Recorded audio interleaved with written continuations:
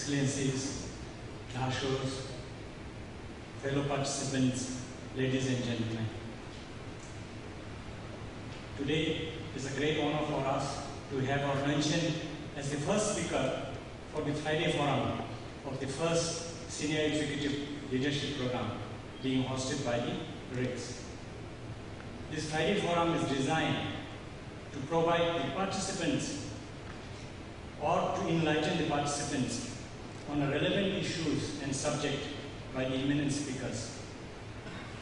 So therefore, we are very confident that our Lyonchen being the first speaker, it will portend good omens for the succeeding forums. As a house rule, we need to do a small introduction of the Lyonchen. For most of the goodness, I know it is not relevant. We know him very well. But for the benefits of our guests from outside and to fulfill the house rule, I'll attempt a brief introduction. We all know he is from the district of Ha, Dorithasa. He is alumnus of the Dr. Grounds from Kalimpong and Kanglung College.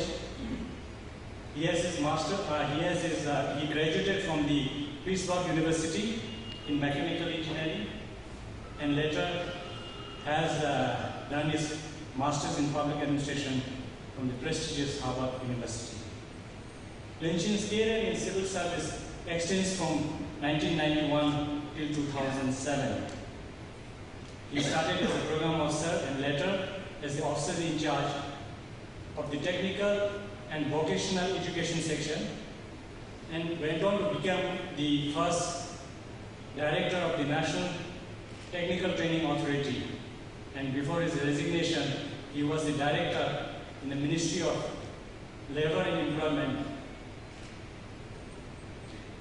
It's very important, I thought, that we should remind ourselves that our Lyonchen was one of the first citizens who responded to the call of the nation when he left the comfort of the civil service, the bureaucracy, and then jumped into the unknown world of politics.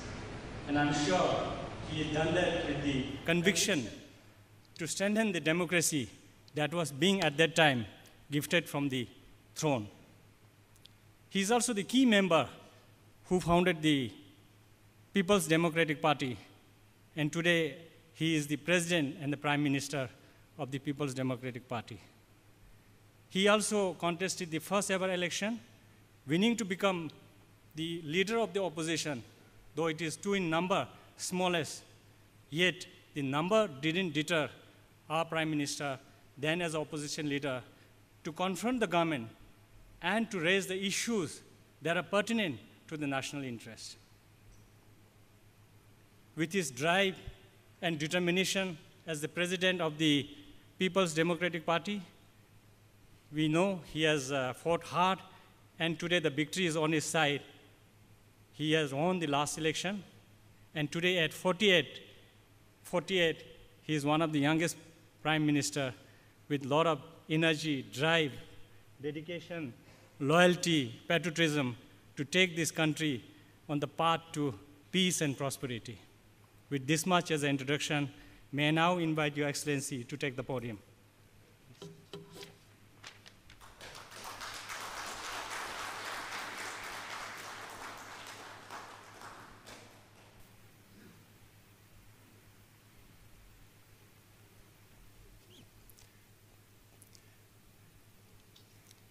I was amused when I was first being introduced, and then as the introduction carried on, I couldn't contain myself. The reason I was amused when my friend Tasho Colonel Tinle started introducing me is because I know there isn't much to introduce. So he had a challenge in his hands, and I wanted to see how he'd handle it. And I was correct. He didn't have much to introduce. But I started grinning. I really couldn't contain myself because he made a good thing of a poor situation. he talked about politics.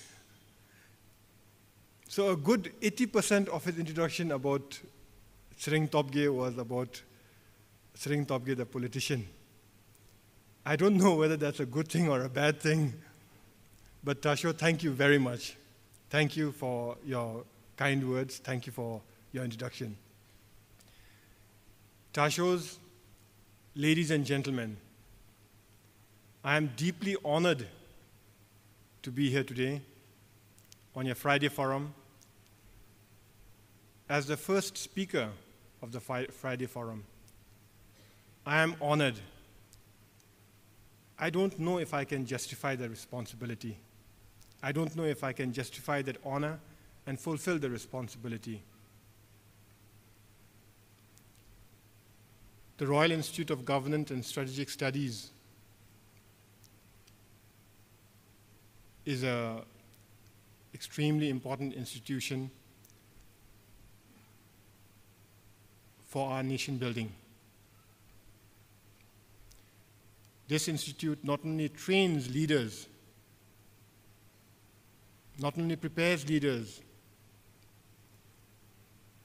but gets Bhutanese leaders on the same page, focuses the attention of our leaders together. The Royal Institute of Governance and Strategic Studies is an institute, is the institute that will take Bhutan into the future. As such, I am deeply honored to have the privilege and the opportunity to share this forum with you. It is His Majesty's, it is a reflection of His Majesty's deep concern about Bhutan, about where we stand, about our collective vision as to where we want to go, and about how we want to get there.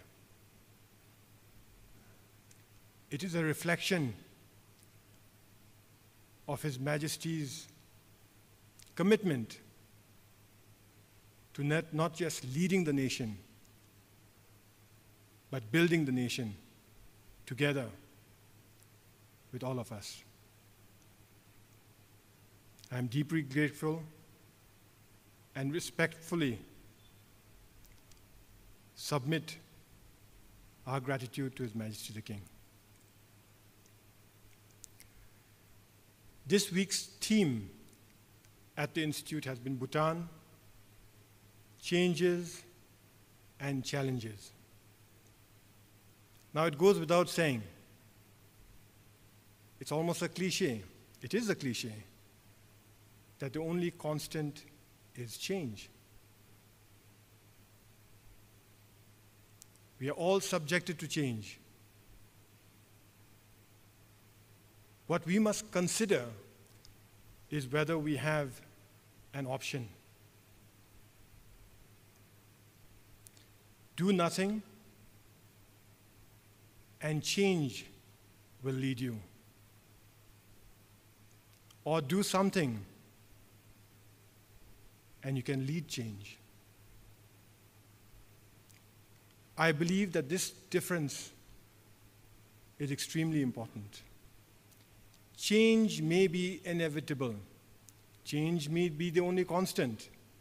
But that said, we have a choice to let change lead us or to actually lead change. If we let change lead us, we have challenges. And hence this week's theme, Bhutan, Change and Challenges. But if we have the courage and the wisdom to lead change, we have opportunities.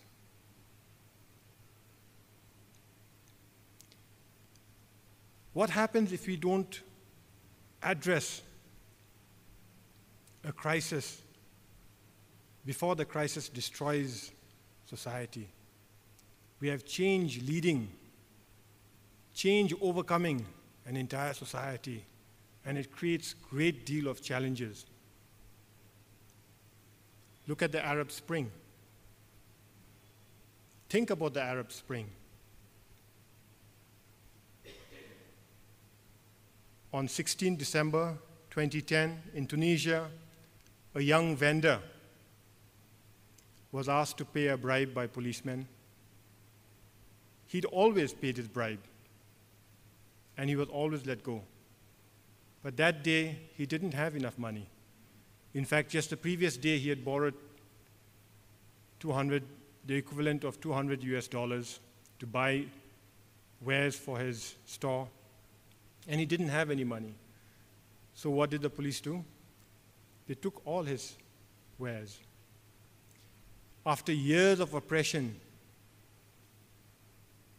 he felt at a loss. He didn't know how to confront the situation other than to burn himself to death the next day. The next day after his death, on the 18th of December 2010, what came to be known as the Arab Spring swept through Tunisia and through the rest of the Arab world. As a result, 4 governments have been toppled. 4 leaders have been deposed. Tunisia, Libya, Yemen, and in Egypt. In Egypt, it has twice. We have Hosni Mubarak and Mohamed Morsi.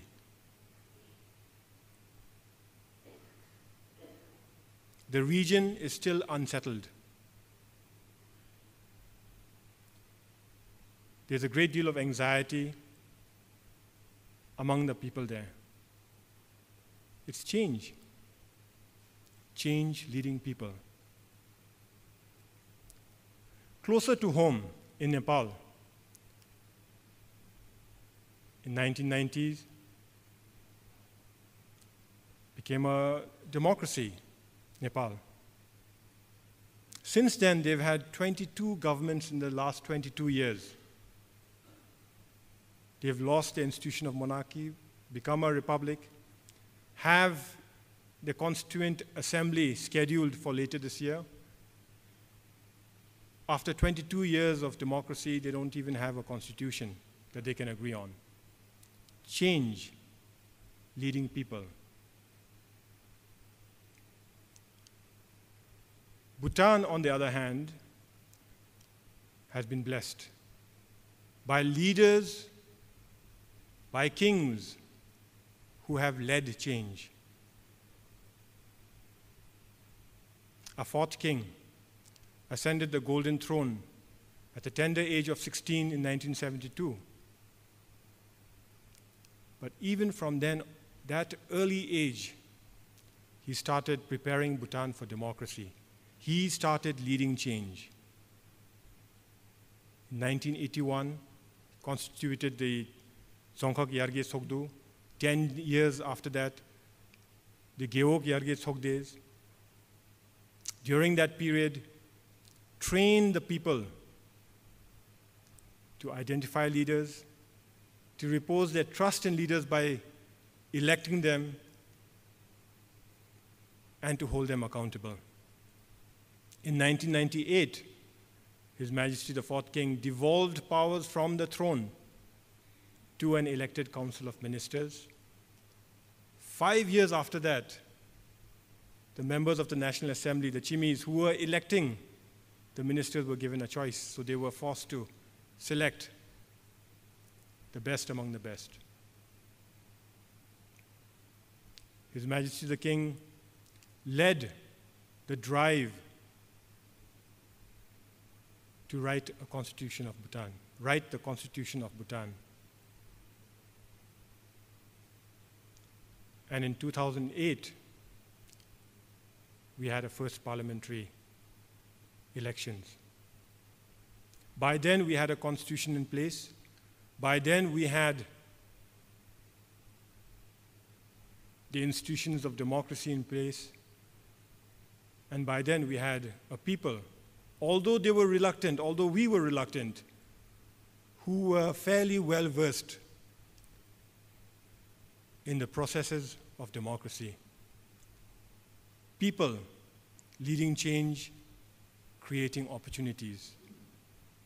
The opportunities we have today is the rule of law, is stability, is peace, and strong institutions. What we want to do with these assets, ladies and gentlemen, is in our hands. That said, we have challenges. Our economy is small. It's extremely small in the international context. At 85 billion niltrams, our entire GDP is barely 1.4 billion US dollars. This is the world's most expensive house in Mumbai, belonging to Mukesh Ambani of Reliance Industries, said to cost anywhere between 1.5 to $2 billion. This building is 27 floors, has 9 elevators. I think 9 elevators is more elevators than there are in the entire kingdom today. Has 3 helipads, 600 service staff, but it costs anywhere from 1.5 billion to $2 billion, and this is more than our entire GDP.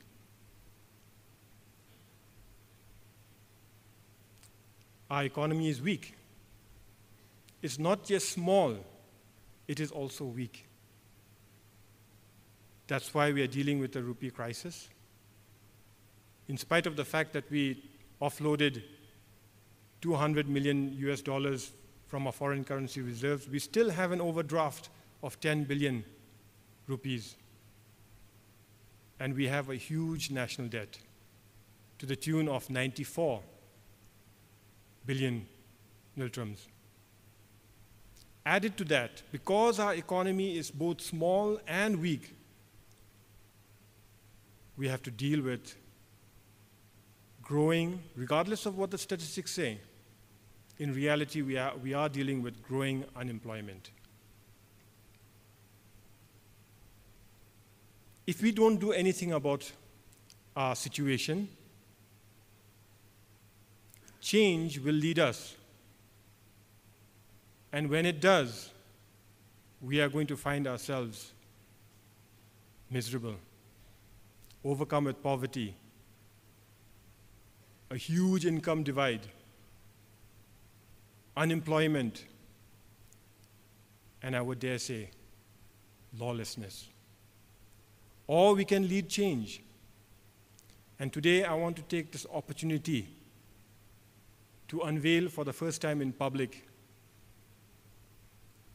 a project that I've been researching. A project that hopefully we can work together, join hands to lead change and to create opportunities.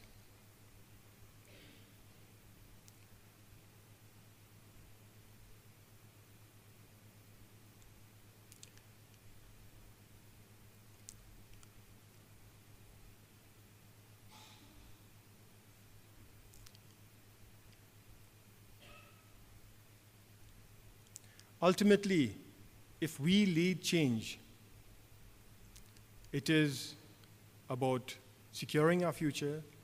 It is about making a stronger Bhutan. It is about self-reliance. It is about national security. This is the project I was referring to, electric vehicles. Think of electric vehicles and what comes to your mind?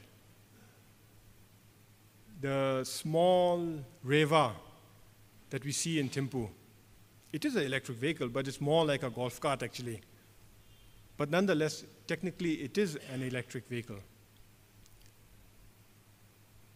This I'm afraid it's not very clear, is also an electric vehicle. This is a vehicle built by Andreas Flocken in 1888. This is the first four-wheel electric vehicle.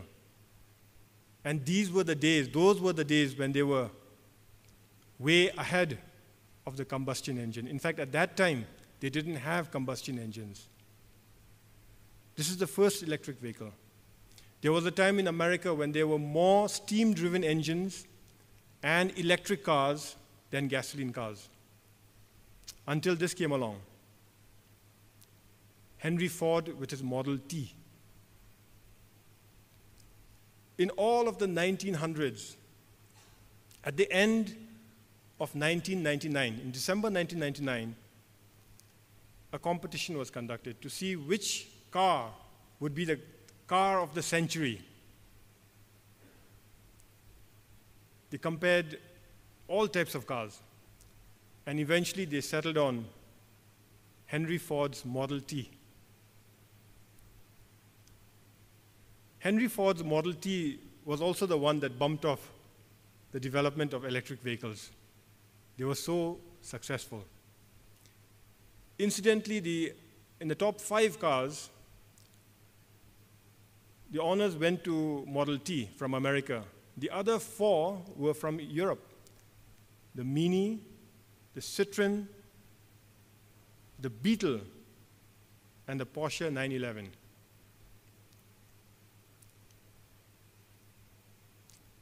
Why did gasoline cars take over?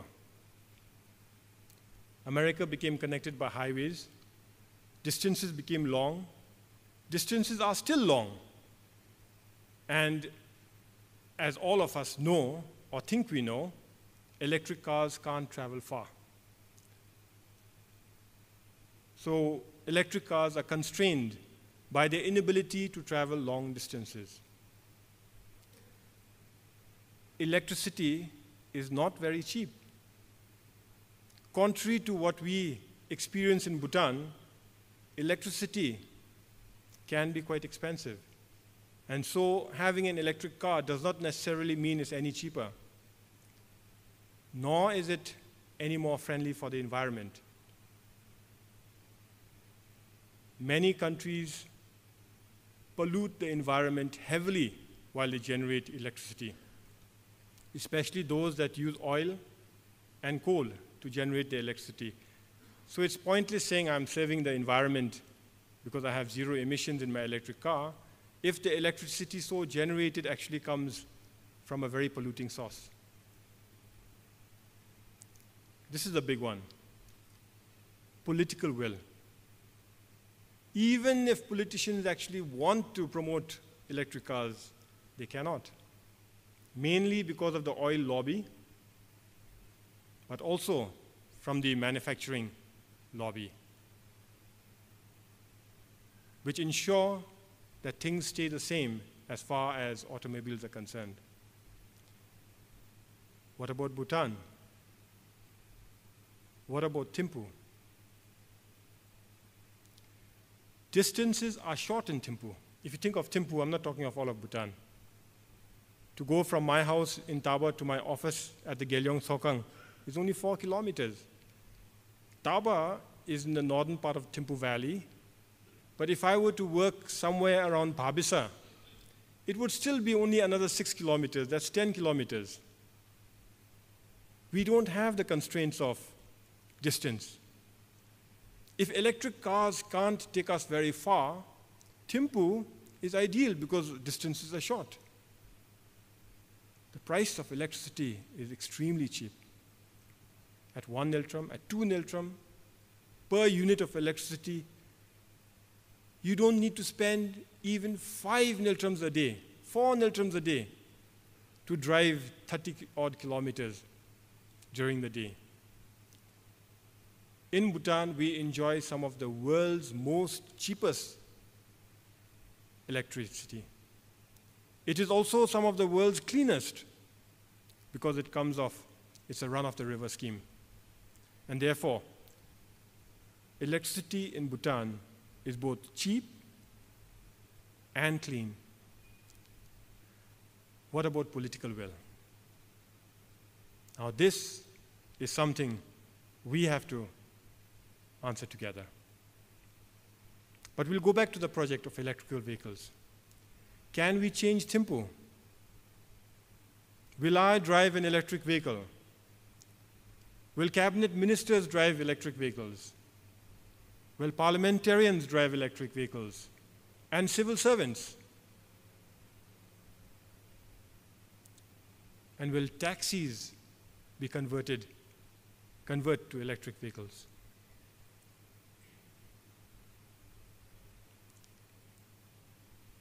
These are some of the benefits. I'm going to fix only with the monetary benefits, because this is my primary concern at the moment. A regular taxi, on average, consumes 800 niltrams worth of petrol every day. An electric vehicle taxi that is actually configured to be more powerful and bigger than the regular taxi in Thimphu consumes, I've put up there 10 for mathematical purposes, mathematical ease rather, but actually consumes 7 niltrams of electricity per day. In a day, if the taxis moved from regular cars to electric cars, they would save 790 niltrams. In a year, that would translate to earning for the country, because we don't need to import petrol, that would translate to earning 790 niltrams per day. Bhutan has 5,300 odd taxis, of which more than 3,500 are in Thimphu. Assuming 2,000 taxis, only 2,000 taxis make the shift into electric vehicles in the next 2 years, we would earn 568 million niltrams a year.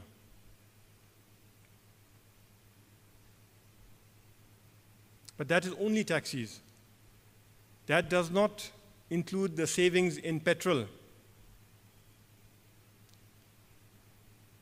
When all of us, you and I, drive electric vehicles. But why stop at Thimphu? What if we go through Bhutan? Firstly, the small vehicles can come down to Thimphu, from Thimphu to Phuntsling on one charge. And having reached Phuntsling, can recharge and go back to Thimphu without any problem. But for those of us who are insecure, we can easily build one charging station.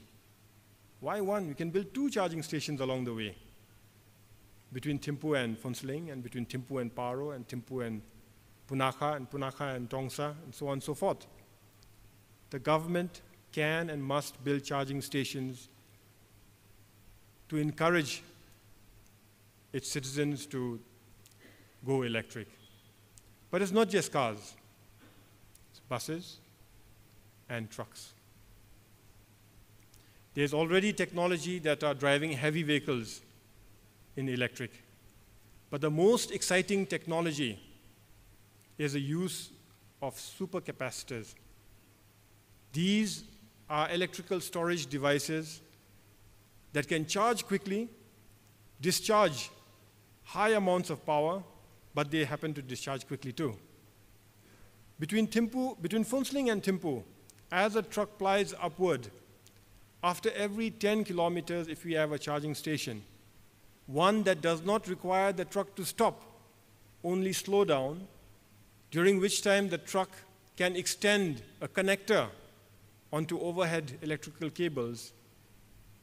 In less than a minute, the truck will be fully charged again. The truck of this type, on an ordinary supercapacitor, can travel for about 15 kilometers today. So after every 10 kilometers, if we have a charging station, this is a distinct possibility.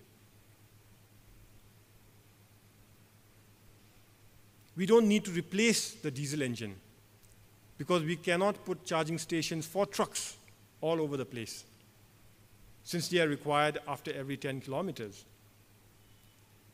The supercapacitor hooked up to the motor will hook up to the transmission in series with the existing diesel engine, so that when and if and when you cannot have a charging station, you cannot access a charging station, you can run on the regular diesel engine. And obviously, when you reach Thimphu, to offload your good at the destination, you will need to use your diesel engine. The point of all this is we can start saving a tremendous amount of diesel now, not just petrol, by using our indigenous electric power. Let's look at some of the costs, some of the benefits. We pride ourselves as exporting huge amounts of electrical power. In 2012, we exported a little less than 9 billion niltrams worth of electrical power.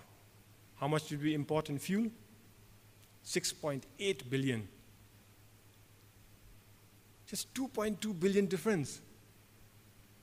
We blew up whatever we earned from our fast-flowing rivers, which generated clean electricity, by importing fossil fuel.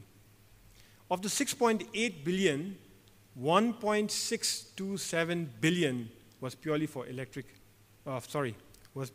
petrol. Petrol is used almost exclusively for cars. Of the remainder, some of it would go to operate heavy equipment, and especially heavy equipment related to the construction of hydropower. I will not go into there, but suffice it to say, even heavy equipment can be powered by electrical power. But this time not by battery, but with direct electrical cables. And these devices, these equipment, machines, are much more powerful than the diesel heavy equipment. So we import 6.8 billion niltrams worth of fuel every year, at least last year from India. 6.8 billion rupees were spent to buy the fuel. What if you could half it? What if you could save 3.4 billion rupees?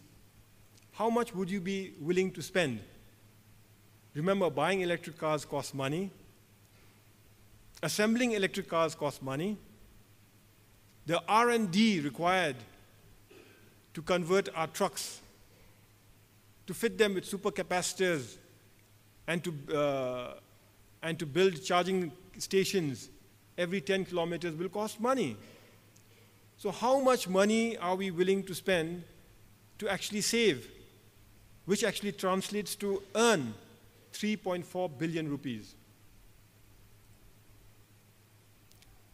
Chukha hydropower generated last year 1.7 million units of electricity. Assuming all that electricity was sold to India at 2 niltrams per unit, we got exactly 3.4 billion. So Chukha earned 3.4 billion. Chukha is 336 megawatts. The rule of thumb is it costs more than $1 million US, that's 60 million niltrams, to build 1 megawatt of power. So at 336, you need 20 billion. 20 billion niltrams. I'm hesitating because I think the figure is much larger. It's more than 20 billion, I think. But anyway, if it costs 20 billion niltrams to generate after construction, that is after 5 years, 3.4 billion rupees, how much money should we as a society, should we as leaders be willing to invest to save 3.4 billion in fossil fuel. Political will is needed. I have 5 years as a member of the ruling party, and as I urged today's participants, trainees, lecturers, and guests alike, let's join hands. Let's demonstrate that political will is strong in Bhutan. We are blessed with short distances. We are blessed with the world's cheapest and the cleanest energy sources. All that is needed is political will.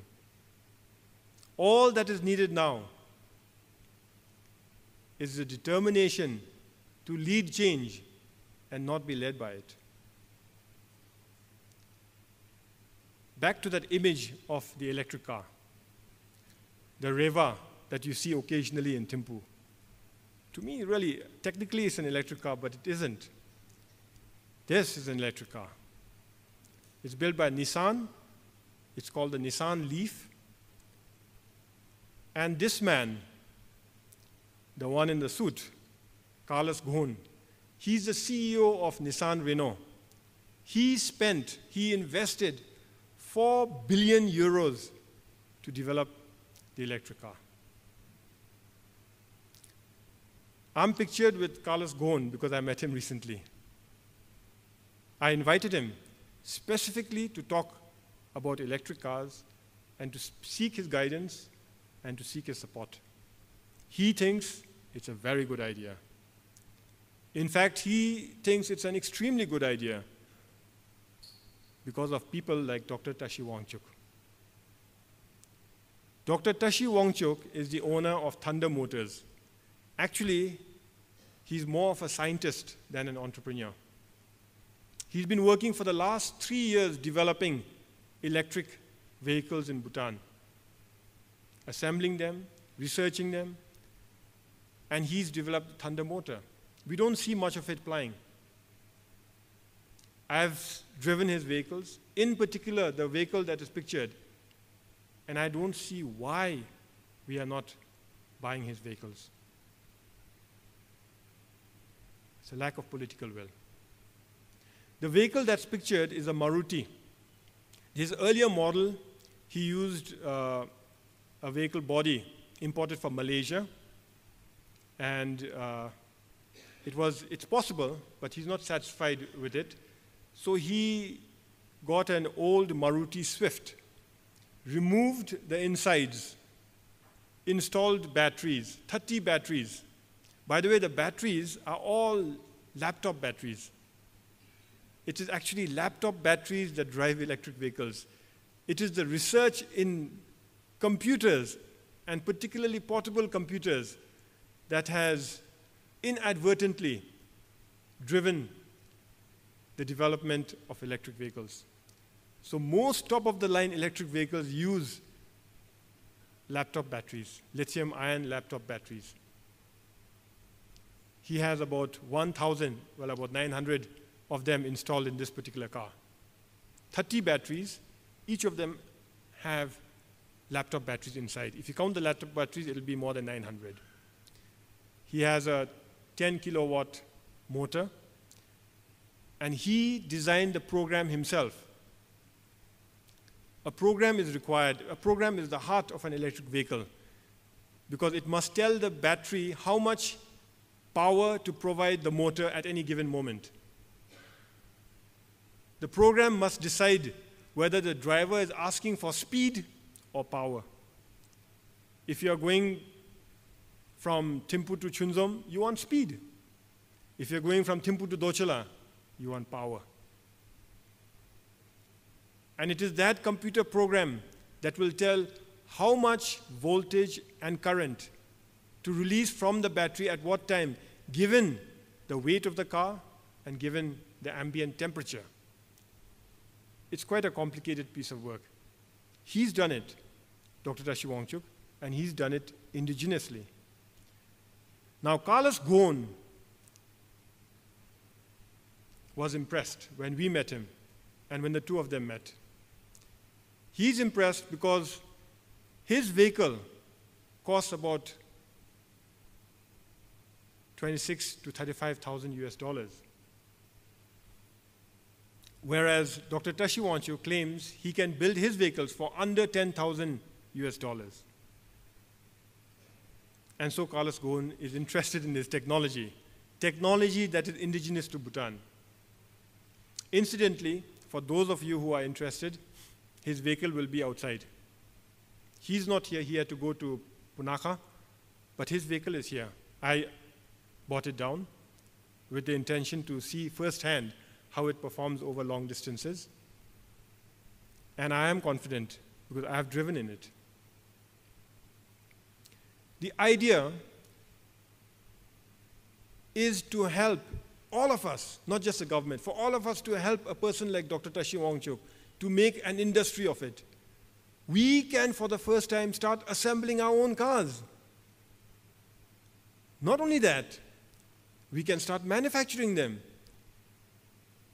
And given our geographical advantage and brand name, and given that we are marketing an environmentally friendly vehicle, a vehicle that's sustainable, I dare say this could be a good business model. It's in our hands. Do we want to lead change or not? But these vehicles make fantastic taxis. They are bigger than the current taxis, more spacious, more safer, and much, much more cheaper to run. Good for the environment, good for the country, good for the economy. This is a Tesla sedan. I've put it here for two reasons. One is Tesla didn't exist before.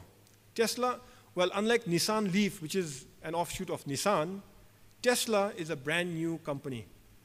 It didn't exist. It's a company in Silicon Valley, and they've proven to the world, and to America especially, that electric vehicles can be big, can be fast, and can be extremely attractive.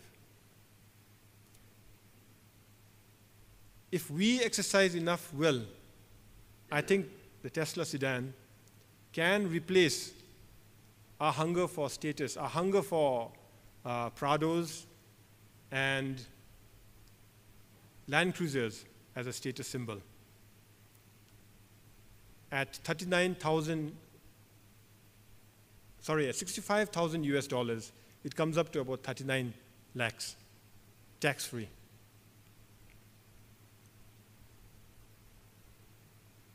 So we have, do we want to create opportunities from this? Do we want to lead the change and create opportunities? We have a trade balance, trade imbalance. We need to correct. This particular venture, this particular project would give us an opportunity to create more exports and reduce imports. We can create jobs. It's good for the environment, and it is consistent with brand Bhutan.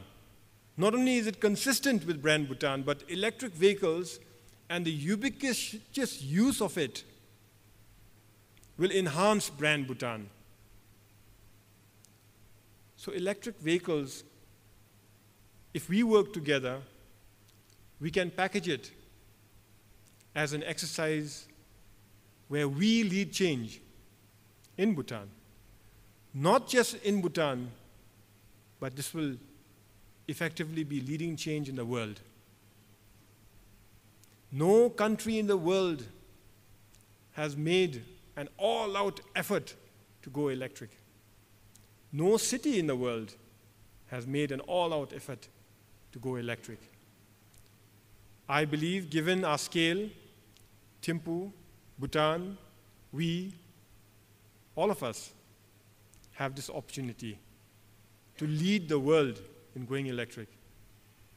We have 2,000 vehicles, 2,000 electric vehicles come in at the same time or over a year, and you plonk those 2,000 vehicles in Kolkata. Who will notice them? Or New York, or Tokyo? or Israel, where they've tried it. Nobody would bat an eyelid. You put 2,000 electric vehicles in Thimphu and remove 2,000 existing vehicles, by the way. Convert them to electrical vehicles and send them to other parts of the country. Those suddenly overnight, Thimphu would be seen as a zero-emission city. Everywhere you would see electric vehicles. Because of this, the scale, the distance, the electricity, and because of our collective will, we have the opportunity of grabbing the world's attention and investment. We can easily become a hotspot for electric vehicles, and with that, we can easily become the center, the foremost center, the leading center for research and development in the production, in the development and the production of electric vehicles. And like I said earlier, we can also start, if not manufacturing, at least assembling our own electric vehicles, both for domestic consumption and for export to India and to the world. Like the electric vehicles, we have many more challenges, many more opportunities. We can sit back and allow change to overcome us, allow change to lead us, or we can lead change in each of these areas. Agriculture. We are an agrarian nation. We are a nation, or supposed to be a nation of farmers. Yet last year, we imported 14.5 billion, 14.6 billion niltrams worth of food. Remember, our entire GDP is just 85 billion niltrams. Of that, we imported about 1.2 billion of rice.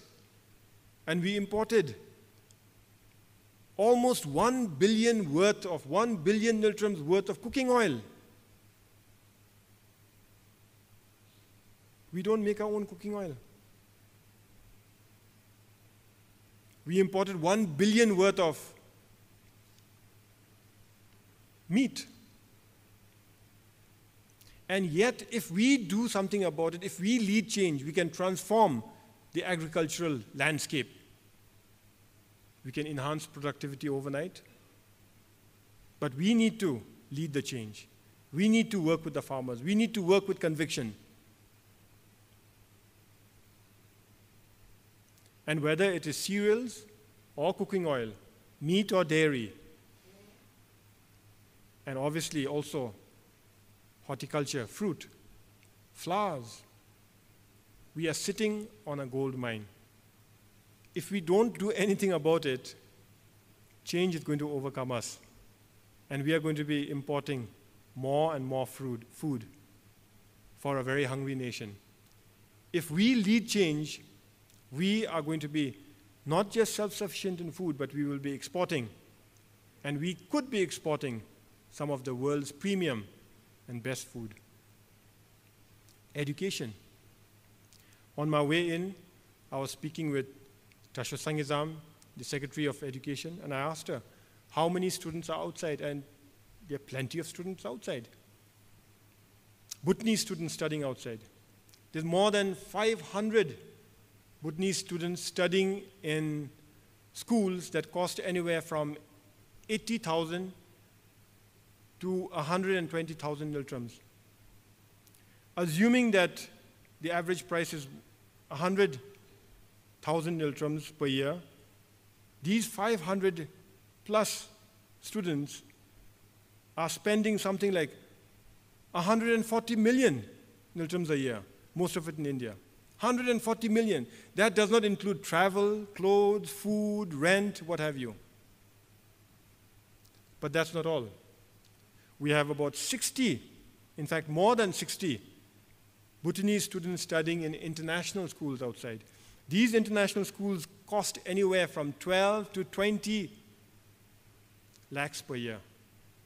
Collectively, they spend about 90 million niltrams a year. This is money going out. This is school education, not college. After 100 years of modern schooling in Bhutan, one would imagine that we would have the experience and the knowledge to educate ourselves, even at the highest levels. Not only educate ourselves, but one would imagine that given the serenity of our country, the peace, the tranquility, the pristine environment, our robust culture, vibrant culture, one would imagine that we'd have hundreds, no, thousands of foreigners queuing up to study in Bhutan. But it's the other way around. Tourism, numbers have increased. We need to do more.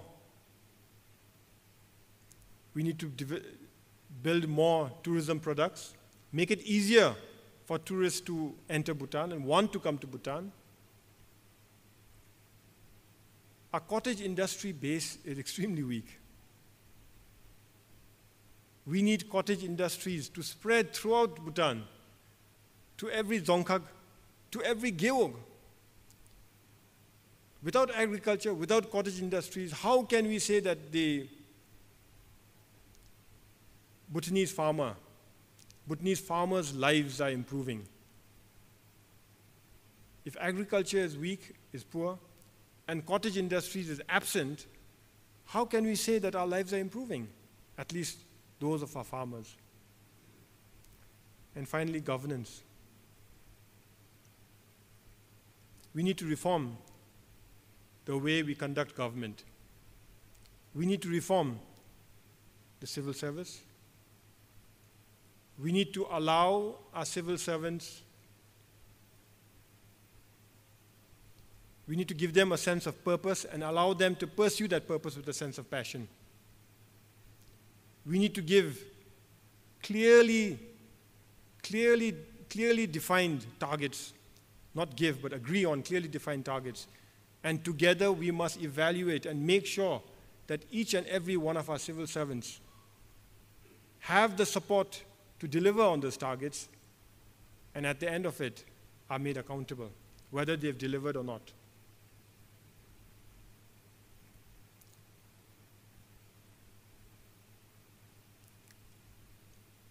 You can lead change, or change can lead you. If change leads you, if change leads us, be prepared for challenges. If we lead change, let's get ready to harvest the opportunities. Let's get ready to work hard. Ladies and gentlemen, thank you.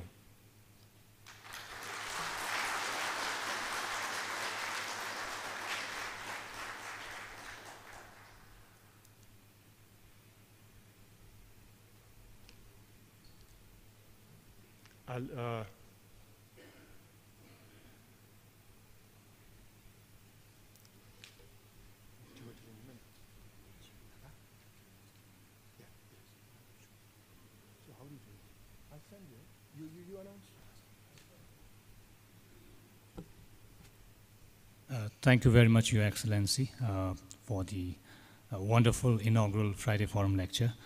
Now we have 30 minutes for question and answer session. So the floor is open for questions.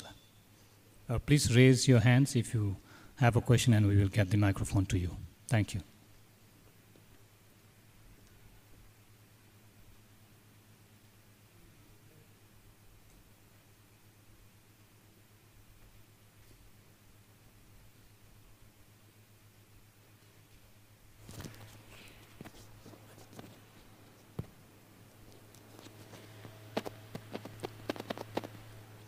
Yes, the lady there.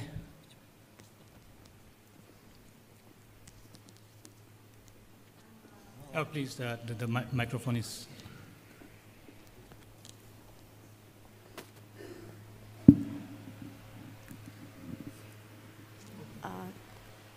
First of all, thank you for a wonderful talk and very focused and a very special topic. And congratulations for getting the opportunity to do something special for your country, getting elected. and I'm Maitreyi from the Giddu College of Business Studies. My question is, of course, related to challenges. We have a lot of students. All of our students, the first thing that they're thinking about is getting a job. So entrepreneurship is a very, very important thing here. But entrepreneurship does not come very easily in any country. It takes time. There have to be several business opportunities. There has to be an entrepreneurial culture. From an agri economy, you have to jump into another kind of an economy. So one of the midways, and in fact, I would even say one of the final things is that the entire culture of cooperatives, where the risk is spread, no one individual is taking the risk of entrepreneurship. And this was demonstrated in India through Amol, with which I was associated with the National Dairy Development Board, recreating Amol in some districts, and the sugar cooperatives. So cooperatives for an agri economy are a very, very good engine for growth. So what are you doing to promote this? I know Bhutan is doing a lot to promote that, but I would like to know in what way will you be doing that? That is one question. Second question is related to that, is moving from feudal hierarchical society into a modern society which is integrating into the global economy needs a completely different set of institutions and a cultural mindset, which is very difficult to attain. Easier said than done. India is still struggling with it. So how are you planning to go about that? These are the two questions. Thank you very much.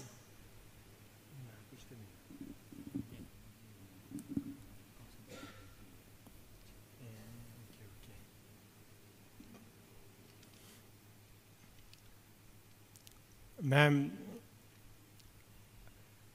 our culture and traditions are rich, and we are very proud of them.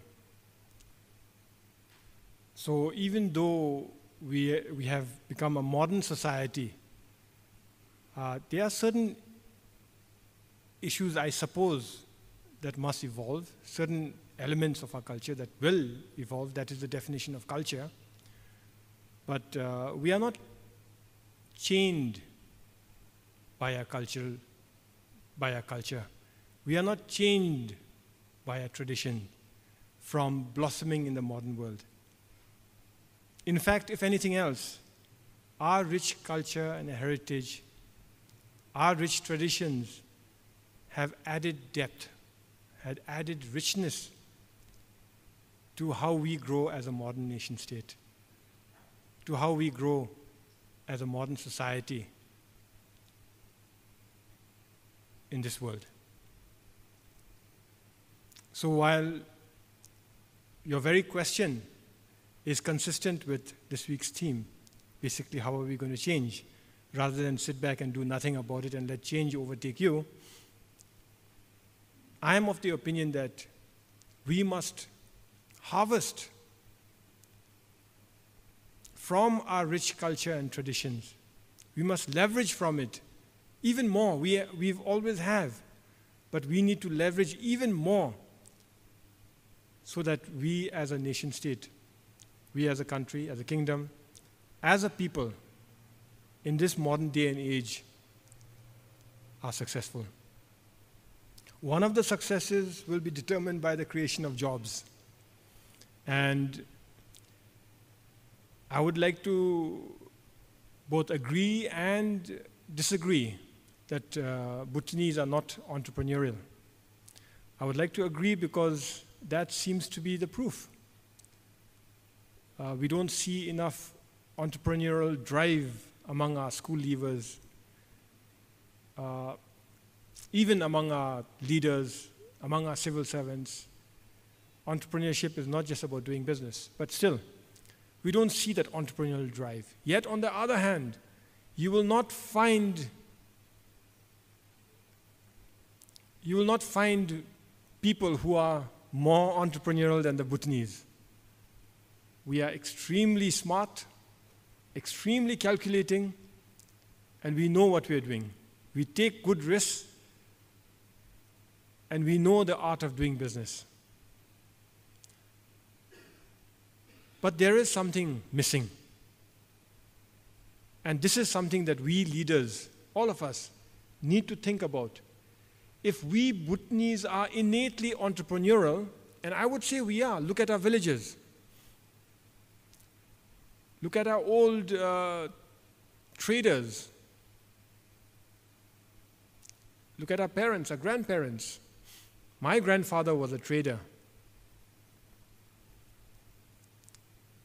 He would take, cut a long story short, he would carry maize from his village in Shemgang, take it to Tibet, barter it for salt, bring the salt down to lower Shemgang in Panbang area, buy wild cotton, carry bales of wild cotton back to his village in Upper Shemgang, clean it, spin it, weave it, take it to Punakha, sell that for coins, take those coins all the way to Tshering, buy cows, and then walk with the cows for several weeks back to his village. This is what they did. But like my grandfather, there are Bhutanese who are extremely entrepreneurial. Our job is to foster it. It is to tap into it. And yes, one way is to form cooperatives. And while cooperatives work and must work, one of the problems with cooperatives and the Bhutanese seems to be that we are too entrepreneurial to allow the cooperative system to work. But yes, we need to do a lot. In the agricultural sector, we must nurture cooperatives. We must discipline the entrepreneurial zeal and spirit within us and develop many more cooperatives. Because only through cooperatives actually, while on the one hand, cooperatives allow money-making, job creation, combined entrepreneurship. On the other hand, that's the only way we can meet the scale of the goods that are required, whether it is bars of soap or whether it is asparagus or honey, buckwheat, any agricultural produce. If we have cooperatives, then we have a better chance of meeting the demand and a small chance of making a dent in the market in Thimphu and in the neighboring countries.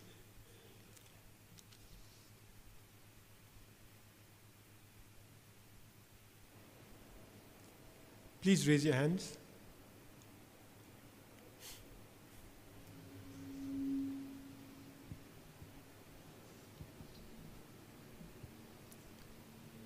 Please, any more question? While it's a wonderful opportunity to be listening to a great lecture by His Excellency, RIGSS is also about discourse. RIGSS is about challenging. RIGSS is about arguing, all in the interest of nation building, all in the interest of taking our country forward. So please do ask questions. This is a wonderful opportunity.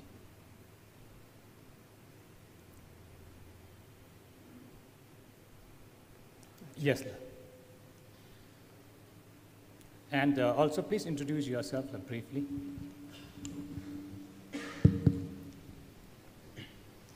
Thank you so much, His Excellency. My name is Subhadan Rai, and I'm a student from Geduk College of Business Study. Now, with this Friday forum, what it made me is that it is an alarm clock for me to wake up, because the change, particularly it talks about the business, the initiative of entrepreneur. So as I'm a business student, I do have a concern that we must lead the change in our country. So my question is that we have so many models in our college that we need to we need to study that. In that model, what we used to do is that we plan the business. We do so many research.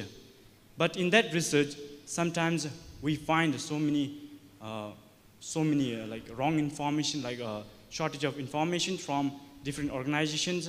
And then when we go on studying what is the main cause, we used to find that there are so many restriction from the government side that it may not be, that if we don't fulfill some of the point, the business may not be success.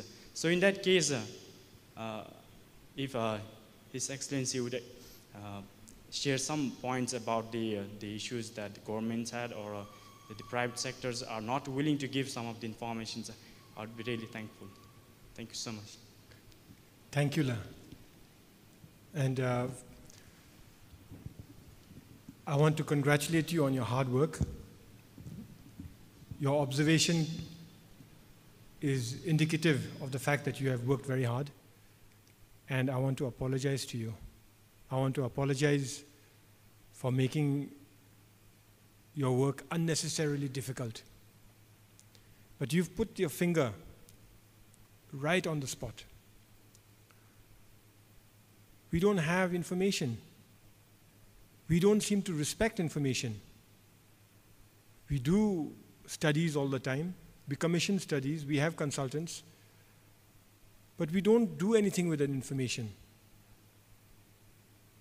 At the very minimum, we should be able to share it with our students, with our schools and with our colleges. And it's not that the government is afraid. It's just that we can't care any less.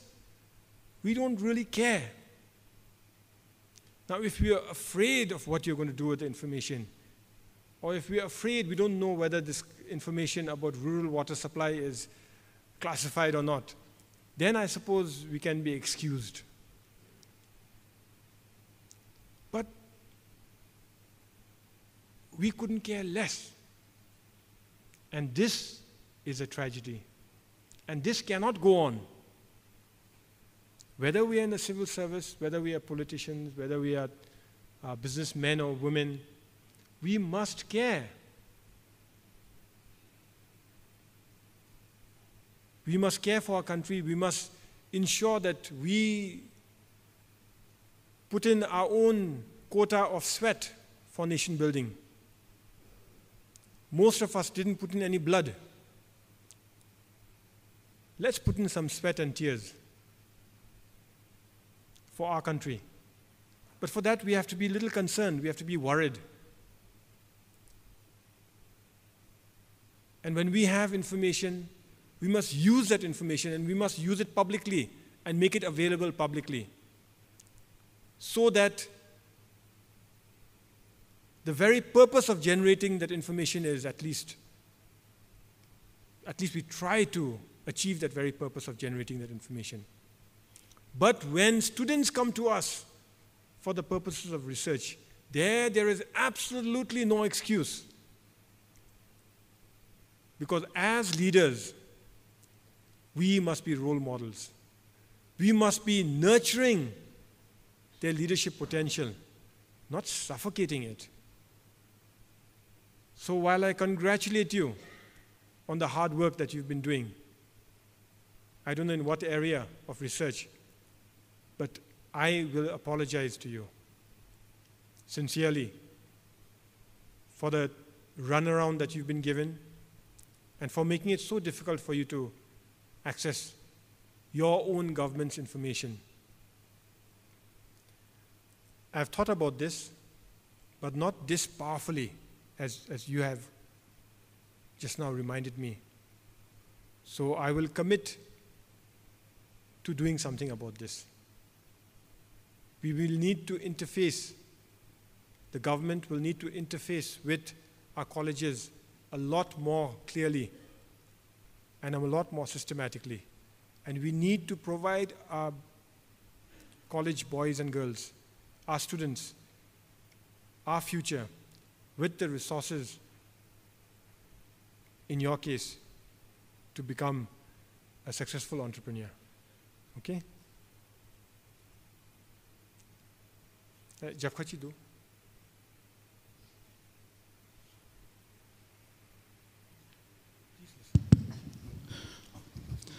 My name is Doji Dobu. I'm working in Dongsan Cement Corporation Limited, Nganglam. Your Excellency, I thank you a lot for your presentation, and I'm highly enlightened. Thank you, sir. the person, that Dr. Tashi, whoever has invented battery car out of laptop battery, I congratulate him. But I have a notion that how viable or how sustainable it will be. Nowadays, the Chinese are producing buses with battery cars, and they're going as far as 80 kilometers. So the question of sustainability, Your Excellency, that's one. Number two, to substantiate Your Excellencies regarding the vehicles being run on battery, the heavy-duty vehicles to run on battery, when it is getting exhausted, it goes through a wire for recharging at a low speed. I have a weird, it may sound weird, but we can have electric wires all along the road from here to Thimphu, maybe 2 or 3 wires, and all heavy-duty vehicles will have the electricity tapping, and it can run on this just like the electric trains are run. And in mining, in most of the bigger mines, heavy-duty dump trucks carrying more than 70 tons are worked in this way. So I have they submitted to Lyonchen for your views, sir. Thank you. Thank you, Doji. The buses that are operating in China are very successful, but they also run for very short distances, and they also use supercapacitors. And if you look it up in Google, you will see the picture of the buses being charged where they pick up and drop passengers. So every 5 kilometers, the bus from the top, a lever comes up and makes contact with overhead cables. It's the same technology. Should we abstain from doing research and development because another country is proving to be successful? No, not if we want to be in the competition. Not if we want to actually stay ahead of the game. Because this game is designed for Bhutan. Again, distances are short. The cost of electricity is extremely low. It's almost at a throwaway price. And electricity generated is clean. Electric vehicles are designed for Bhutan, not for China. Yes, they may put in a lot of R&D and eventually come up with something that is very viable there. But until that time, and even if that happens, we will reap the benefits of their research. But that does not mean we shouldn't do our own research. We can become world leaders by our own right, in our own right. We can develop cars, assemble cars, fabricate cars, manufacture cars for the domestic market and also internationally. It's up to us, leaders. It's up to us whether we have the courage to go there. It's up to us whether we want to halve the import of fossil fuel from 6.8 billion a year to 3.4 billion a year in a few years. It's up to us whether by lowering our dependence on fossil fuel and lowering the emission of polluting gases, we want to save our environment. And in so doing, save our watershed. And in so doing, generate more water for our rivers, which in turn will generate even more electricity through our hydropower plants. I am of the belief that if we make a concerted start, the moment we start this project, the world will take notice and they will come to Bhutan to participate in developing these vehicles, to participate in R&D, and eventually to invest money here for the manufacture of electric vehicles. There's a lot of R&D that's required, from the development of the battery. Like I said, all good electric vehicles run on laptop batteries. There's been no R&D for electric vehicles, batteries specifically for electric vehicles. It's just that the R&D for portable computer devices have taken off so much that that has benefited electric cars. Then there's R&D for motors, different types of motors, and capacitors. And there's nothing that should stop us from making some of these components. The supercapacitor or the motor, manufacturing them here, if not the entire car, manufacturing the motor or the battery and exporting them to the world. And finally, there's programming. That's where the brains come in. We have many programmers, but in this area of electric vehicles, we have at least one programmer. The electric vehicles that he produces are indigenous programming. That's the most expensive part of the vehicle, and this has been developed domestically. Now, if he were to be assisted by 3 more programmers, and they were to be assisted by 3 more programmers each, before you know it, we would have a critical mass of computer programmers who could be doing the world's best programming for computer vehicles, for electric vehicles, and definitely the world's best programming for electric vehicles to ply on Bhutanese roads. Your suggestion about running cables from Tshering to Thimphu all the way, I mean, why not? It could work. Those are how tram lines work. They could work, and we need to think about it. If this is the best option or there are other options. There's another technology that uses induction. So you put electrical cables, you embed electrical cables in the pavement, in the road, and a vehicle can drive over it. And the vehicle will be charged by a process of induction. You have induction plates at the bottom of the vehicle that will pick up the electrical charge as you drive along, and you charge your battery. And even that, you don't need it throughout the highway, only on specific places where you need to charge your vehicle. The induction plate in turn will charge the battery. So there's a lot of possibilities. But one possibility, since you raised it, one possibility we are looking at, where I've requested someone to do a study, is the possibility of having a rail link between Thimphu and Tshering, and Thimphu and Paro. An electrical rail link. To at least, when we say it's not viable, at least we know that it's not viable. But we need to see how much it will cost.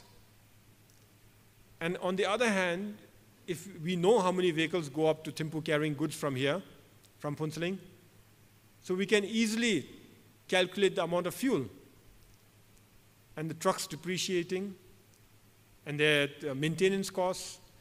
We can calculate all that and then see whether an electric train between Thimphu and Tshering is viable or not. I don't know if that is viable, but if it is viable, look at the good fortune. We have beautiful scenery, cheap electricity, and good quality electricity. But of immediate, even more pressing immediate possibility is a rail link between Thimphu and Paro. If we have an electric rail running between Thimphu and Paro, you could get between Thimphu and Paro in 20 minutes, in 30 minutes. And suddenly that opens up a whole new universe of possibilities between Thimphu and Paro. I'm going back to the theme. We can sit and do nothing about it and be led by change and have challenges in our hand, or we can do something about it and lead the change. and enjoy more opportunities.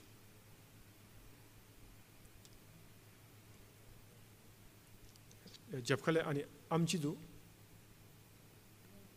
a lady who put up her hand. Thank you very much, Your Excellency, for the wonderful and inspiring speech.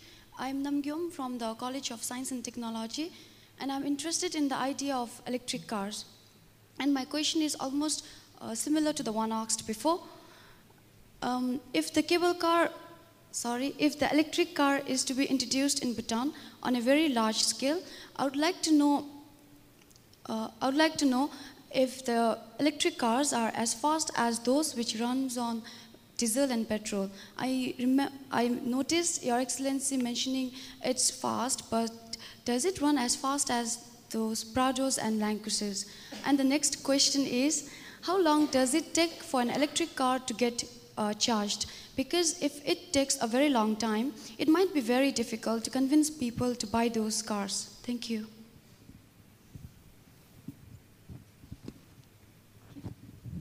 How fast does this car look? Just this morning, I was chatting with Dr. Tashi Wangchuk, and I was asking him about his car versus other cars and why he makes them so cheap. And he was telling me some secrets. Those will be his trade secrets. And those were the secrets that actually interested the Carlos Ghosn, the CEO of Nissan Renault.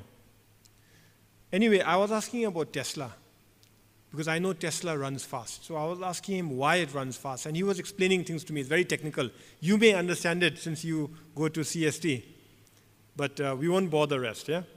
It travels very fast. It's designed to travel fast, and it is designed to be faster than the average car in its class.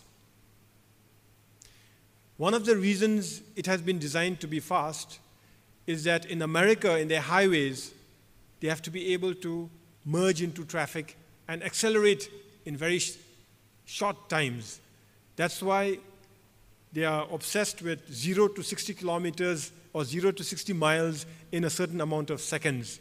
I don't remember in how many seconds, but this car beats many other cars, most other cars. It's very fast. The reason I asked him about this car is because I was worried it could be too fast for Thimphu. I'm very serious. The pickup in this car, the acceleration is so quick that if you're not careful, if you're not experienced, you could end up wrecking the car and yourself. So this car is fast. Now, I asked him about this car, his own car. He said he can make it fast. He'll have to install a bigger motor, and he'll have to reprogram his controller to be able to provide more power at the right time, and then quickly transfer that into more speed. And he said it's possible, but it will increase the cost of this car. About charging. This particular car went to, well, he thinks it can go for about 150 to 200 kilometers on average. On average, because it depends on our terrain, also because it depends on the temperature. Batteries, they lose temperature, they lose power when it gets too cold. So it can run from 150 to 200 kilometers. He's already proven that it can go to Punakha and back on one charge. He's already proven that. He has 30 batteries in here. Like I said, each of those having laptop batteries. They take 4 hours to charge fully. So he charges them at night. He has a charging station.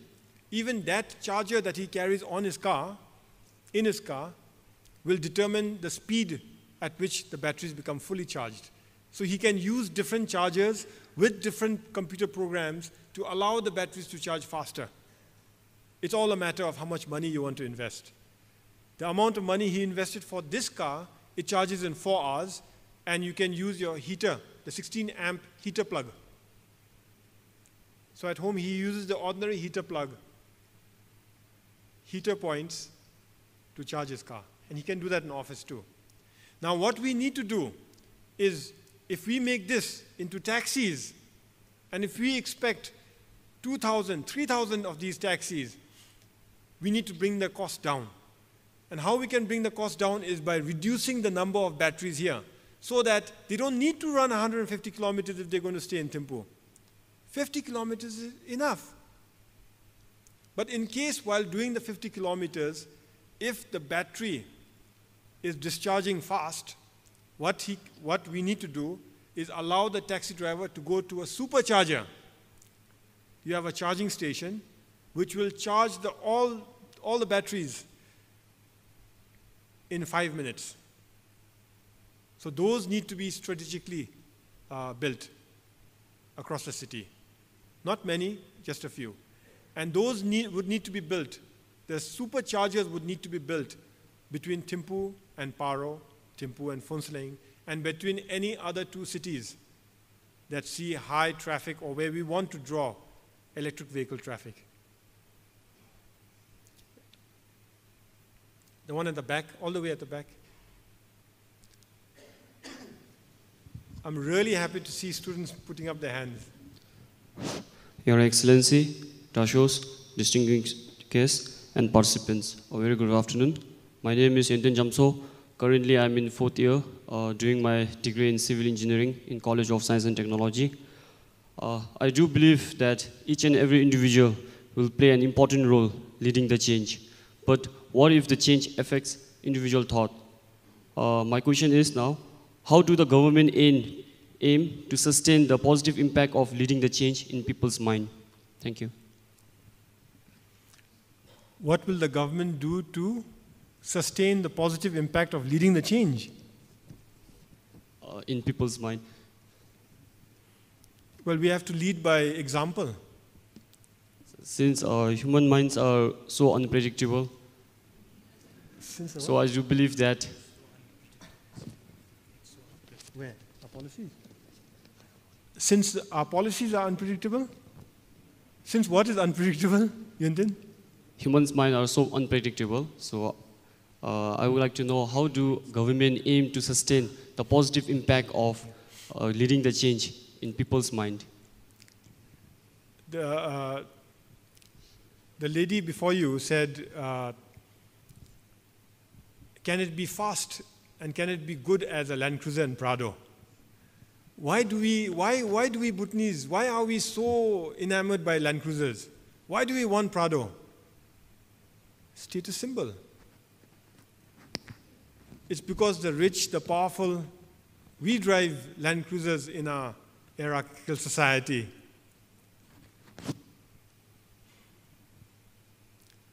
If our leaders were to drive these cars, or this car, the Nissan Leaf, but especially this car, this would become a status symbol. And as long as our leaders and our leaders, our political leaders, our economic leaders, social leaders, drive electric cars, automatically the Bhutanese would want to aspire to drive electric cars and not fossil fuel cars. So there I am confident that we will not have a change of heart or a change of mind, the change of mind that you are concerned about. Ultimately, the leaders must come together. As a leader, if you are convinced, only if you are convinced, you should drive an electric vehicle. And you should stay with the electric vehicle. Obviously, if you're not convinced, then the dangers of you changing your mind is always there. And anyway, if all of us together, we are not convinced, we should not embark on such a project anyway to begin with.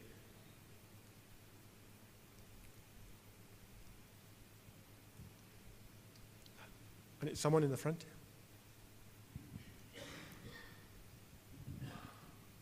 Your Excellency, I am Professor Dr. Ingle from Edu College of Business Studies.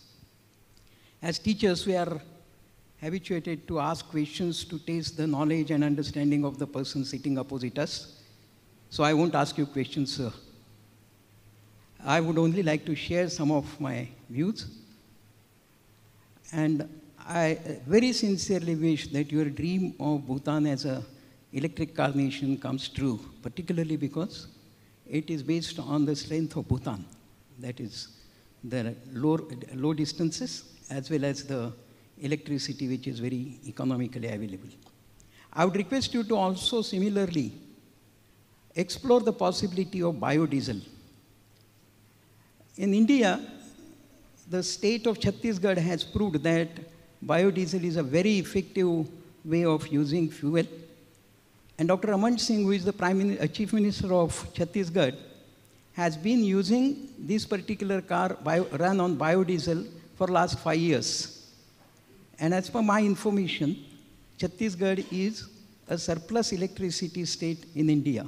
So I would request you to kindly explore the possibility of biodiesel, particularly with such a rich natural resources in Bhutan. Thank you very much. Thank you, Professor. We've done a bit of initial research there already, both for biodiesel and for ethanol. And both are possible. And it is a shame that we are not using ethanol to begin with immediately, because the Army Welfare Project already distills spirit, ethanol, and exports to India the ethanol that it cannot use. All we need to do is expand the factory to add one more column in the distillation process to remove what little water molecules are still remaining, and you have ethanol that you can mix legally with petrol. Well, not legally at the moment in Bhutan because we don't have a law, but internationally, by international standards, you can mix 10% of ethanol in your petrol, and everything stays the same, everything. So this is a good start that we could go into. The other is biodiesel. We have a lot of biomass. And yes, this is also a viable option. And I've already got some initial studies done, but not enough to actually take a calculated decision. Again, it goes back to what I was reporting earlier. If we want to lower our dependence on fossil fuel to the tune of 3.4 billion niltrums a year, how much money are we willing to invest? If we were to build another Chukha, it would cost 20 billion. To earn 3.4 billion, how much are we willing to invest? And that investment would go into things like ethanol and biodiesel, biofuels, in addition to electric vehicles. I am in favor of electricity because they are the least polluting for Bhutan and for the world, given how our electricity is generated. So I am in favor of electricity. But that said, we must do a proper feasibility study to ensure that we do not lose out on any of the opportunities. Thank you, Professor.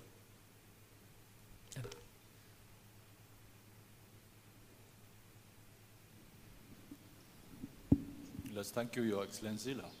My name is Punso Wangdi. I'm a businessman based in Punsuning. At the same time, I'm also a BCCI business representative of Chukha-Zongkhak.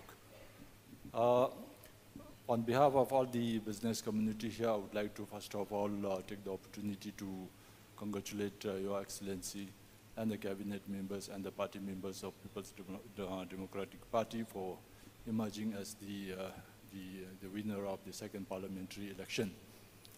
On behalf of all the business community, we wish and pray for the successful completion of your tenure.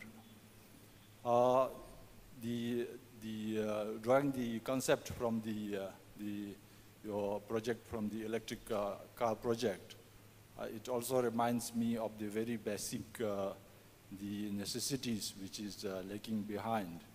The experience up to now has been like more into kind of like infrastructure developments and then the big mega projects.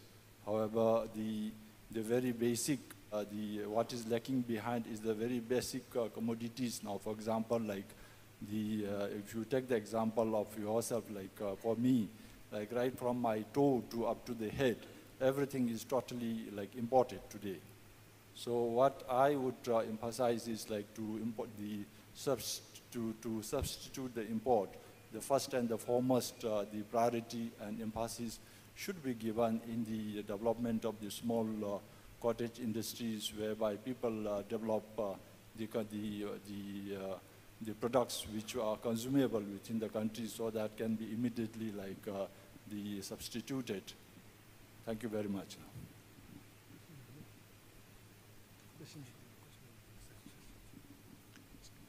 Thank you for your suggestion. And you haven't asked a question, right? You're making a suggestion. Yes, sir. Thank you. Thank you very much. And I can't agree with you anymore. Cottage industries are extremely important. They will form the backbone of our economy.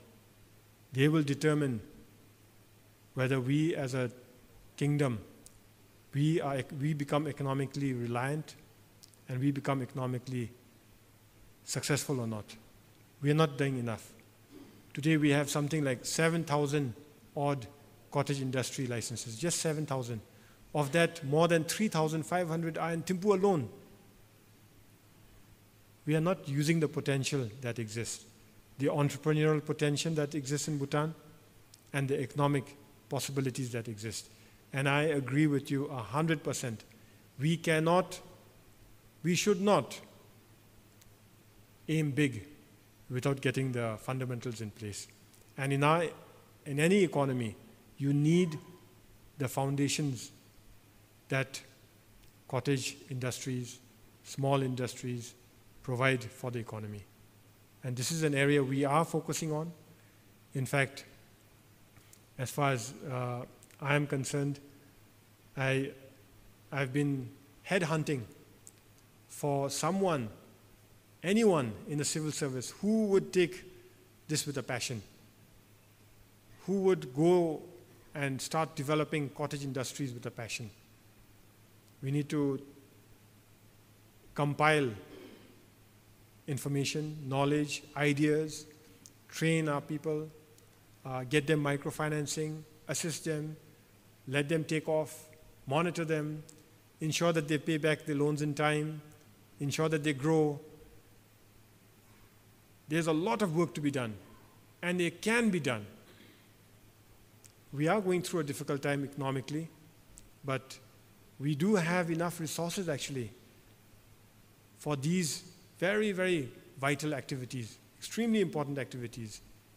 And I take your suggestions, not just accept them, but I take it as encouragement to what we have already started. Thank you very much.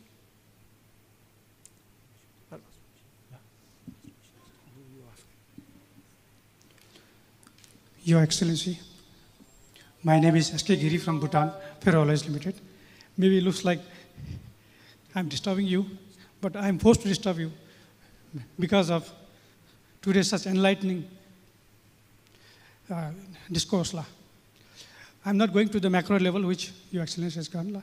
I'm just getting back to the micro one only. First of all, just want to share something. When I saw that $2 billion house of Ambani, I was feeling really bad. But when I remembered back one play which Father Mackey did with us in Sherapchi, The Mouse That Roars, I felt a bit encouraging on that. And I also reflected back one of the articles in one old paper saying that the population of Bhutan was equivalent to the beggars in Lucknow. So, we are, I was feeling that, let me empathize, let me encourage myself.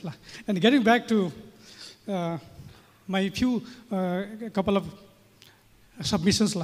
First one is on the FDI. I don't know whether it's the right forum or not, but a recent article in Quincell was quite thought-provoking.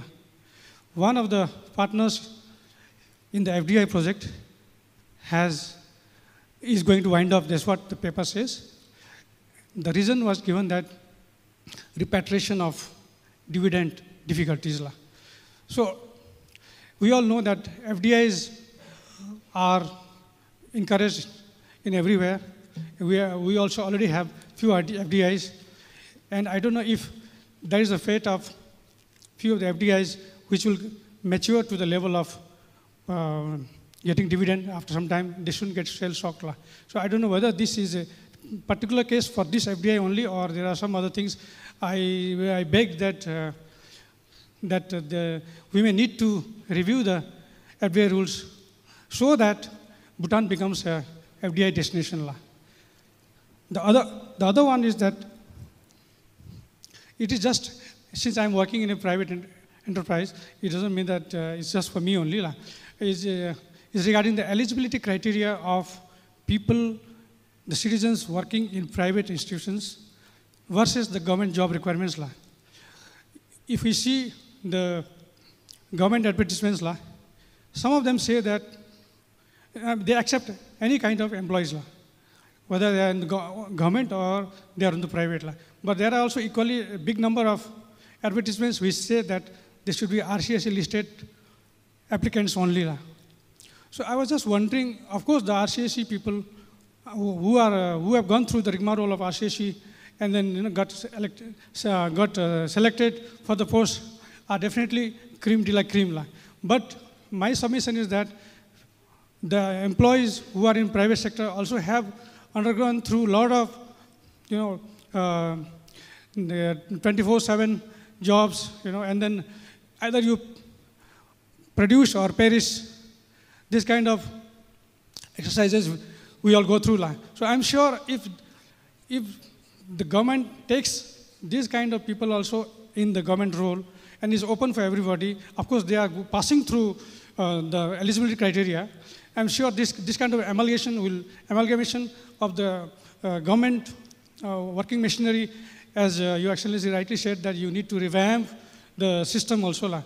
I'm sure they will add to be, Druk Incorporate, something like if we run the government as a business house.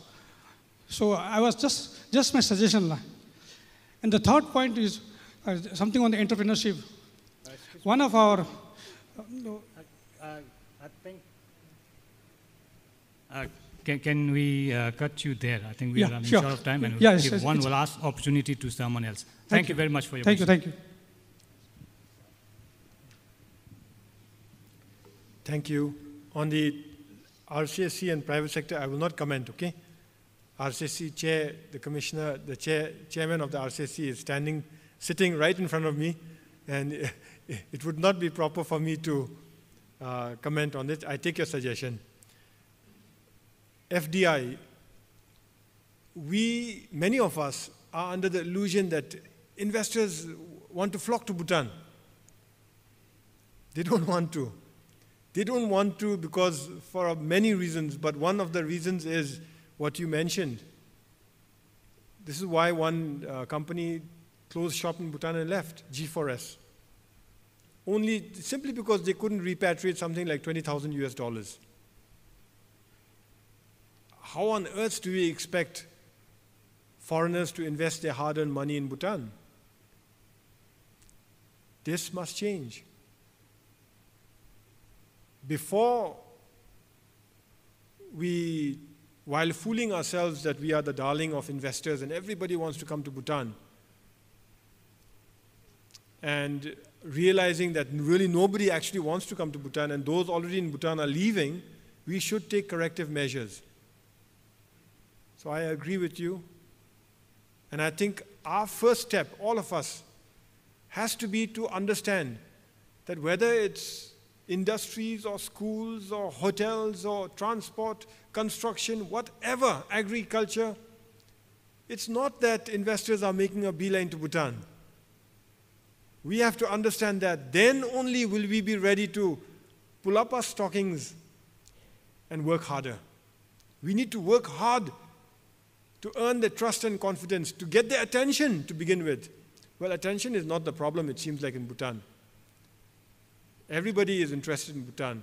But we don't do anything about that attention.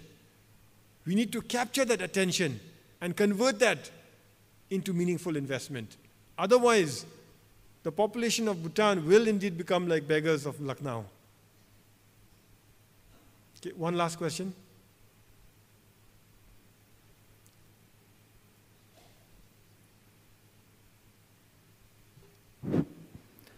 Thank you, Your Excellency, for coming all the way from Thimphu to Tshering and sharing with us your novel vision.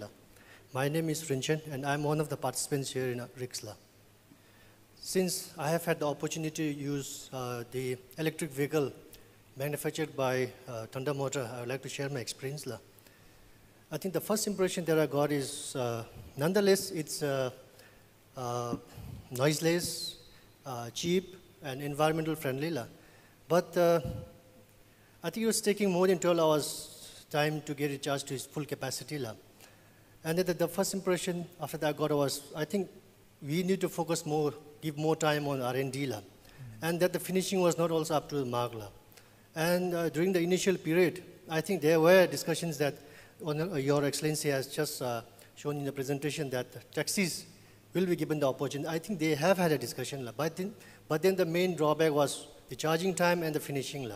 So what I would like to suggest is, I think Thunder Motor, though it's indigenous, I think they should take time before they fully launch to take more time on R&D. The second one is more or less a question. In order to make it accessible, cheap, is government looking at some sort of subsidy, cross subsidy, so that I think if the project is to make feasible, I'm sure we will have to come up with some sort of strategy. Thank you, sir. Thank you. Because I'm young, and maybe because I'm eager, I'm quite impulsive, but I will resist from declaring any subsidies. Suffice it to say that if we get the support of the people, of the civil servants, of the armed forces, business community, if we get the support, then we should do something about taking electric vehicles to the next stage meaningfully, which would include subsidies. If we want actually taxi drivers to spearhead this movement, we need to give the first few ones subsidies. They are interested. In fact, Dr. Tashiwanshu has a backlog of inquiries. I can't call it orders, but inquiries. They are interested, especially in the Maruti Swift model, because they can see what's happening in Thimphu. I haven't driven the earlier Thunder Motor prototype, so but I can accept your suggestions there. It's a matter of, I know, cost. How much do you want to bring down the cost by? So this particular model that he's using now, the Maruti Swift, has many more batteries, 1,500 ampere hours, and many more batteries, and yet it can charge in 4 hours. Why? Because he's installed a much more expensive charger, and his programming is a lot more robust. Yes, we need to do R&D, and we need to show that we are not, in our eagerness, the government does not trip. The government does not subsidize something that's going to become wasteful. So your comments there, your suggestions there are extremely important. Last thing. So I'd like to reiterate that I am deeply honored here to be here at the Friday Forum. And I accepted it with a lot of humility, accepted the invitation with a great deal of humility, and also with a lot of anxiousness. I know that I am in the midst of people who are leaders in your own right, thinkers, scholars, and very, very intelligent and driven students. Given that we are leaders, thinkers, scholars, accomplished businessmen and women, we need to take a concerted decision today to do what is right for our country. And to do what is right is to start by being concerned about what's happening around us. It's too easy to be misled by our own propaganda that Bhutan is a Shangri-La. It is a real country with real challenges, but also with real opportunities. We have the ability, whether it is entrepreneurs, scholars, leaders, we have the potential. It's up to us to realize that potential.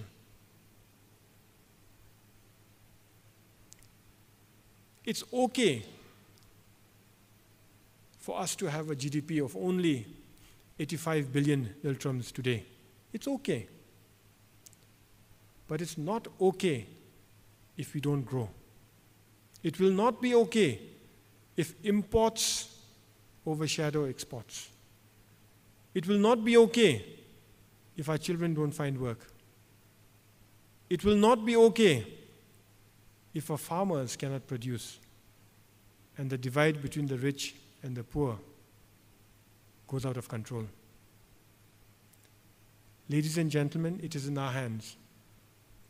It is up to us, nobody else. We can lead the change, harvest the opportunities, do our kings proud, and take our country forward. If we don't, if our economy stagnates or worse still deteriorates, if we pass on unserviceable amounts of debt to our future generations, if we don't even have money to purchase the goods and services that we need to import the goods and services that we need here, if we can't provide jobs for our students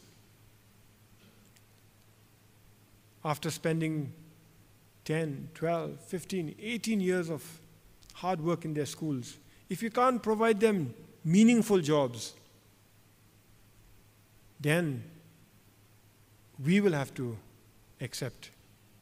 You and I will have to accept that we have let our country down. We are at a crossroads. We can lead by example. We can lead ourselves. We can take our country forward as never before. We can make our country even more secure. We can take our country in the path of economic self-reliance and social prosperity. But for that, we must work hard. They say nations are built on blood, sweat, and tears. We don't need to sacrifice blood. All that's required is for us to give our sweat. Everything else is in place. All that is required for us is to do our part, to work hard, to fulfill the mandate for which we are getting paid, and to fulfill the mandate, if you are students, for which you go to school for.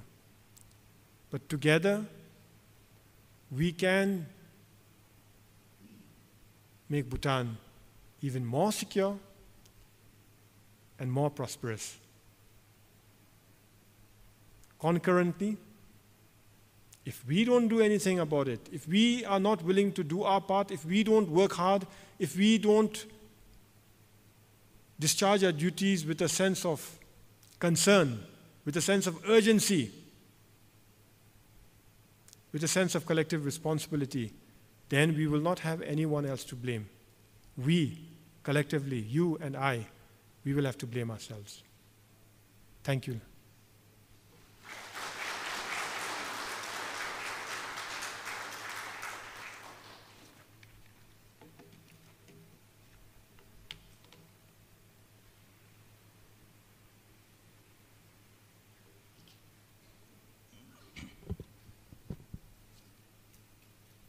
Your Excellency, the Prime Minister of Bhutan, honorable members of the RIGSS Governing Board, dashos and distinguished guests, RIGSS faculty members, and participants of the first Senior Executive Leadership Program, Chukha Dzongkhak and Phensling Dungkhak officials, representatives from the corporate and private sectors, ladies and gentlemen.